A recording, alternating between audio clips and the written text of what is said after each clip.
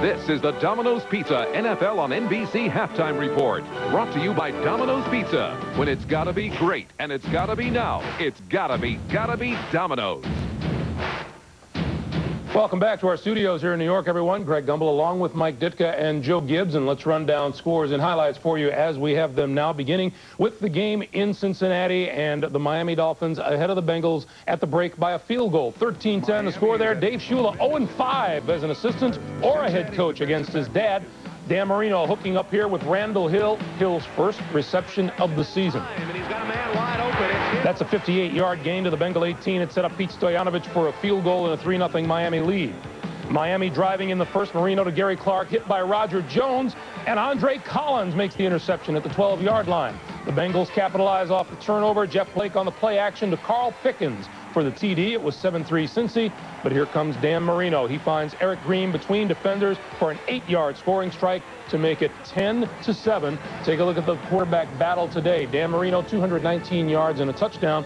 Jeff Blake, 70 yards and 1 touchdown. We talked prior to this game about emotion, Joe, and emotion has played a part so far. Well, I think it has. I think the other thing has played a part. It looks like Miami's going back to their old game plan, all Marino. He's got 20 attempts here, only 11 attempts rushing. That's kind of going away from what got him, you know, 3-0 undefeated. And, Mike, we talked about the Bengals in the pregame show. The Bengals are tough. They hang in. Well, and the whole key, we said if they could play defense with them, they're going to be in there because Blake and his offense will score some points. They're doing a good job. All right, Mike. In RFK Stadium in Washington, take a look at this score at halftime. The Redskins lead the Dallas Cowboys by a score of 20-10. Cowboy quarterback Troy Aikman out of this game with a strained calf muscle, and the Redskins are playing inspired football. They lead it by 10 at the break. In Indianapolis, the unbeaten Rams trail the Colts 14-10 in this game, Joe. The Rams did something they haven't done all season. They committed a turnover. Well, they're totally out of their game plan here. When you think about this, they've had 5 attempted rushes for 6 yards. So they've been rushing the football. They've been stopping the rush. They haven't stopped it here. They've had 1 turnover, and that led to a touchdown. So they're away from their game plan also. And you saw Marshall Faulk's numbers in this game. It's his first 100-yard game this season.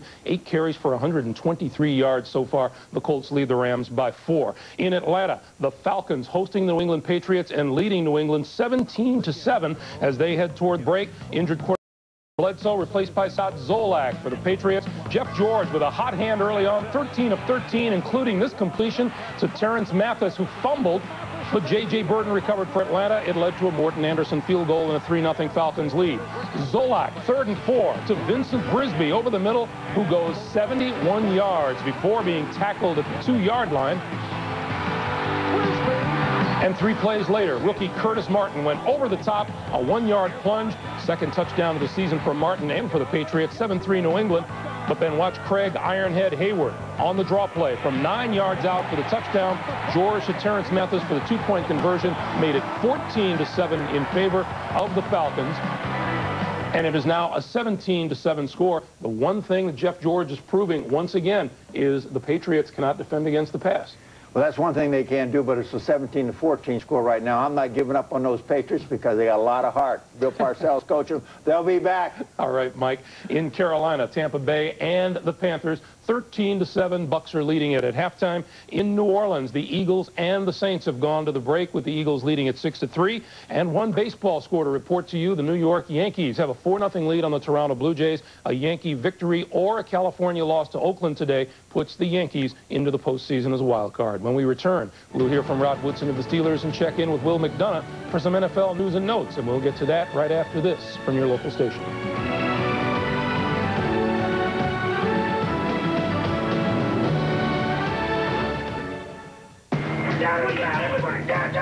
They masterminded the most brutal crime spree on record and eluded the FBI for 7 years. You can't turn up the heat on what you can't find. Based on a true story, the most massive manhunt in U.S. history. They're so close, I felt like I could reach out and grab them. 1,000 agents, 1 brilliant gang, 1 tantalizing clue. This is your worst nightmare come true. Let's go for it, everybody. Move in now. NYPD Blues' Nicholas Torturo, Adam Arkin, in The Line of Duty, NBC tonight. Advance Auto Parts presents part number 5, the ear. Ingeniously designed to capture sound waves, the ear allows Advance Auto Parts salespeople to hear every word you say. I put coolant in the radiator, but it still overheats. The more you talk, the more they listen. Hearing your problems out is how they figure the problem out. Only then do they use part number 9. Sounds like the thermostat. Advance Auto Parts. The best part is our people. Attention, all military E1 and up and civil service. No money down. Getting credit is no problem, and you can get it today with absolutely no payments for 60 days at New Home TV and Furniture. It's easy to own anything from the huge selection of furniture, TVs, appliances, camcorders, fine jewelry, and more. Remember, no money down. Credit is not a problem. No payments for 60 days. Take it home today. It's yours from New Home TV and Furniture. Buy now. How to spot the warning signals of an ugly breakup on the next Montel. This is the Domino's Pizza NFL on NBC Halftime Report. Brought to you by Domino's Pizza. When it's gotta be great and it's gotta be now, it's gotta be Domino's. Welcome back, everyone. We'll hear from Rob Woodson in a moment, but first we get a second helping of Will McDonough's news and notes. Let's go back to Will in Atlanta. Will. Thanks very much, Greg. The league trading deadline is only 9 days away, and people are wondering what's going to happen to tight end Keith Jackson, who is now the property of the Green Bay Packers, and Patrick Bates, who is the property of the Raiders. Keith Jackson has not played a game since the playoff game last year against San Diego, where he had 8 catches for over 100 yards. And his agent, Rashad, tells me he does not want to come back to football. He's going to retire off of that game, says he has plenty of money, and he's going to be happy. Of course, this leaves Green Bay stuck for a second-round draft choice, which they gave to Miami for the right to get Jackson. Bates, who lives in Dallas, is back there and would like to play for the Cowboys. However, my understanding is there's nothing being done in the way of a trade so far, and of course, like we said, the deadline is still 9 days away. Speaking of Dallas, Deion Sanders came in there Wednesday on a cane, threw it away Thursday, has already started jogging, and the Cowboy folks say he'll be ready to play before the month is over. Back to you, Greg. All right, Will, thank you. Joe, if this is a negotiating ploy by Keith Jackson, time's running out on him, isn't it? If he wants to play again, my experience has been, Greg, that players that sit out. I had Tony Peters and John Riggins that were at the top of their game, set out, and it was very tough for them coming back. As far as getting out of football with enough money, the only guy I know that did that was Mike Ditka. Well, I guess Keith doesn't realize that it's not about the money, it's about the love. That's right, it's not about money. The featured game of our doubleheader is San Diego at Pittsburgh. Unfortunately for the Steelers, they're playing without Rod Woodson, who tore a ligament in his knee back in Week 1 and is out for at least the regular season. Ahmad Rashad spoke with Woodson. You know, I did a little swing pass out to Barry, and when I came up to tackle him, and I felt my knee shift. It didn't hurt at all. I just felt the shift. I laid on the ground, and as I was laying on the ground, I was just saying, don't be my ACL. Don't be my ACL. Come on, get up. Just don't be my ACL. Stood up. I knew it was my ACL because my leg was shifting a little bit. Well, not only did you look at the replay of the injury, you also, when you got the operation, you made sure that you were awake so you could watch them work on your knee. Well, you know, Dr. Stedman is a great doctor out in Vail, Colorado. But I wanted to make sure he knew what he was doing, like I knew what he was doing. But I wanted to see, really. I didn't want to see. You know, it's interesting. We were talking the whole time. I was a little out of it, but you know, we were talking. He was telling me what was going on. He took my patella tendon out. I told him I wanted to see it, and he showed me my patella tendon before he put it back in. And it was interesting.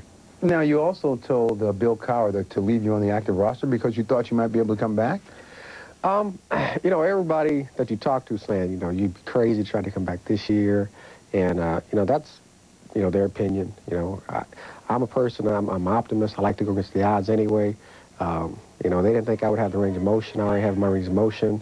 It's been 2 weeks. And, you know, I can almost touch my heel on my buttocks already. If I'm ahead of my program, I don't know. It's only been 2 weeks. When you do accelerated rehab, it's anywhere between 4 to 6 months. You can come back, depending on the person.